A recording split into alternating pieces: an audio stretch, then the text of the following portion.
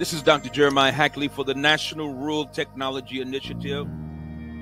Technology connected me to my paternal namesake, Reverend John William Hackley.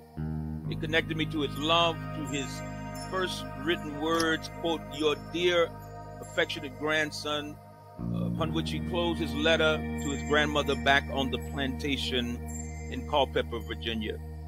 He founded the Anti-Slavery Baptist Association and assisted slaves in escaping the torture at the highest point of the Underground Railroad in its country bordering Canada.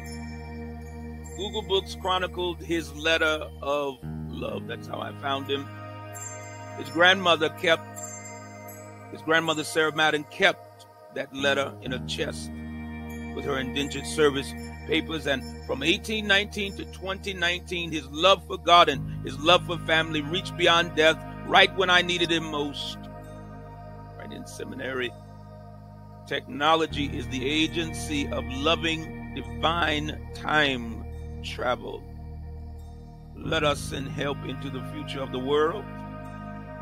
Join the National Rural Technology Initiative today. Thank you for your time.